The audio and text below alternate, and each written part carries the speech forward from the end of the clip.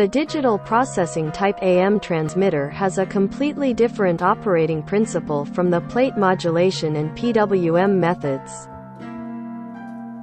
Let me explain the three characteristic components of a digital processing AM transmitter.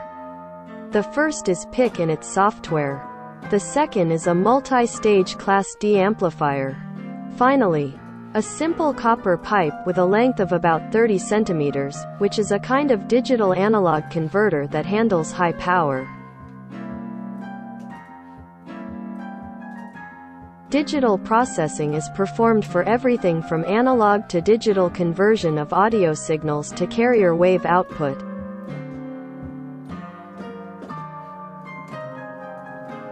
The 12 distributor distributes the input RF signal and distributes 12 DPA units. The DPA output is controlled on and off by an audio signal that has been AD converted and encoded.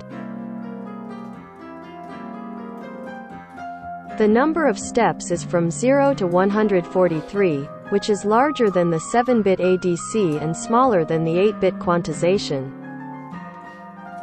The 12 DPA outputs are effectively digital to analog converted, and a 200-watt AM wave is output to the antenna through the LC matcher and LPF. Its peak power reaches 800 watts. The 12 distributor only efficiently distributes the input RF signal to 12 DPA units. If the input-output impedance matching is not achieved, heat will be generated and it will be inefficient. In principle, this AM transmitter has the ability to output 4 times the peak power, so the modulation characteristics are good. JA5AZI, JA5AZI, ha.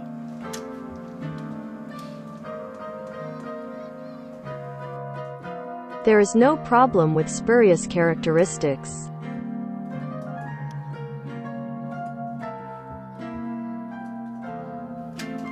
Test, hello, test. Test. Various DPA tests can be performed by pressing the DPA test switch.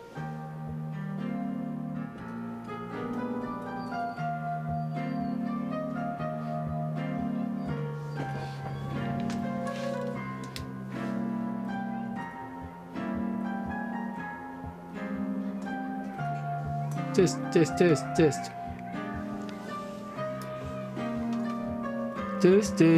Hello, test.